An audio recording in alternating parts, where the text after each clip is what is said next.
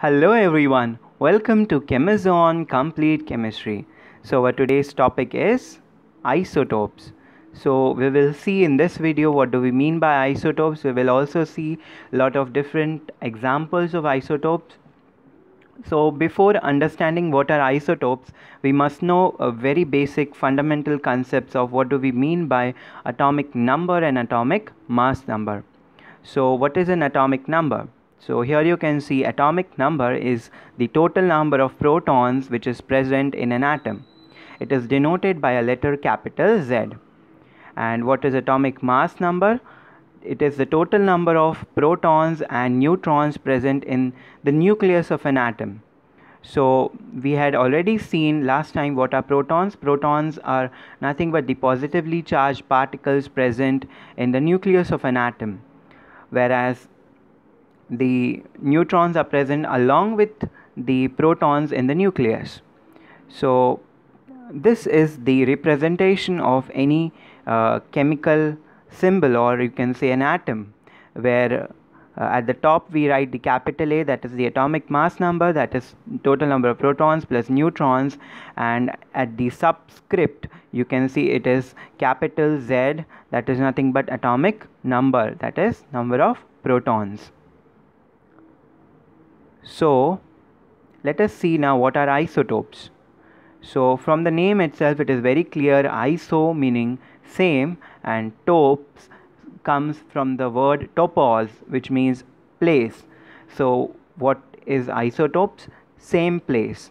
So atoms which have same atomic number but different atomic mass numbers are called as isotopes. So why it is called same place? So since isotopes have same atomic number, in a periodic table you would find that the isotopes of a particular atom would occupy same place in the periodic table. In this way you can remember isotopes. So let us see some examples. There is this carbon 12, this is one of the isotopes of carbon. This is another carbon 14, and there is also we will see some more examples. So the second picture you can see is something called as isotopic abundance. That is, for example, the two isotopes of neon, that is with atomic mass number 20 and 22, the isotopic abundance or the ratio of availability in nature is for one neon atom with 22 as the atomic mass number, there are 9 neon atoms with atomic mass number 20. Similar goes for chlorine with atomic mass number 37 is 1, and the amount of chlorine with atomic mass number 35 is thrice as that of 37. So this is nothing but called as isotopic abundance. So let us see some examples. Hydrogen. So hydrogen has got 3 isotopes. As you can see, the number of protons are same in all of them, and that's why they are called as isotopes. And you can also see that what varies is nothing but the number of neutrons. Here there is 0 neutrons, here there is 1 neutron, here there is 2 neutrons. Since the number of neutrons are different, that is what is something that makes the atomic mass number different, and hence these 3 species are called as isotopes. So let us see what are the names of these isotopes. So 1H1, this is called as protium or the normal hydrogen. Then 2H1, the atomic mass number 2 and atomic number 1, this is called as deuterium. And the third isotope of hydrogen is 3H1, this is called as tritium. So let us see some more examples.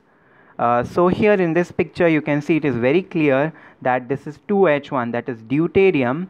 Since it has got 1 neutron extra, it is having a greater atomic mass number as compared to proton or normal protium or hydrogen atom. So let us see some more examples. Carbon you can see there are 3 isotopes. Carbon 12, carbon 13, carbon 14. out of these 3 isotopes, only 12C6 is stable, and this is also stable. 13C6 is also stable, whereas the third isotope is unstable or radioactive. What is the difference between all these three? Here you can see the golden atom is nothing but the electrons. Golden spheres are electrons, the red ones are neutrons, and the blue ones are protons.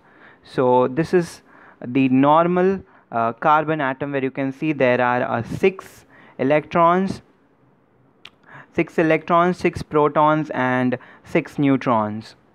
And when you see this, here there is 1 neutron extra, and here you can see there are 2 neutrons extra. So here there are 6 neutrons, 7 neutrons, 8 neutrons. So all these three, since they are having same number of protons, they have same atomic number, but since the number of neutrons are different, they are having different atomic mass numbers. So C12C6, 13C6 and 14C6 are the 3 isotopes of carbon, out of which 2 are stable and the carbon 14 is unstable or radioactive. Let us see some other examples. Oxygen has got again 3 examples: 1608, 1708, 1808, where you can see the number of neutrons here is 8 neutrons, 9 neutrons and 10 neutrons respectively. Some more examples. Neon has again got 3 isotopes.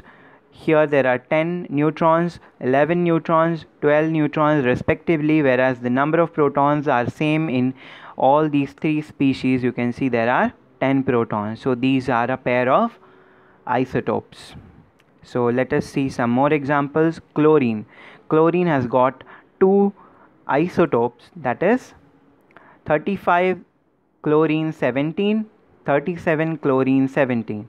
You can see the number of protons is same, that is atomic number is again same, but the atomic mass number would be different, because here there are 18 neutrons and here there are 20 neutrons. So these are the 2 isotopes of chlorine. And let us see another example, that is uranium. It has again got 3 isotopes. As you can see, the number of protons in each one of them is same, that is 92 protons. And you can see the number of neutrons is different, that is here you have 146 neutrons, 143 neutrons and 142 neutrons. So these are the isotopes of uranium. So now let us summarize all the isotopes that we have from atomic number 1 to atomic number 10, that is neon. So hydrogen, as we saw, there are 3 isotopes, that is protium or proton or hydrogen, hydrogen 2, that is deuterium and tritium. Helium has 2 isotopes, lithium has 2 isotopes, beryllium doesn't have any isotopes, boron has 2 isotopes. Carbon, as we saw, has 3 isotopes, out of which 12C and 13C are stable, whereas 14th one is unstable because it is radioactive in nature. Nitrogen has got 3 isotopes, oxygen 3 isotopes, fluorine doesn't have any isotopes, and finally we also saw neon has got 3 isotopes. So here we come to the end of today's video. In the next video, we will learn some more important terms like isobars, isotones, isodiaphers, isosters. What do we mean by all these terminologies? So thank you so much.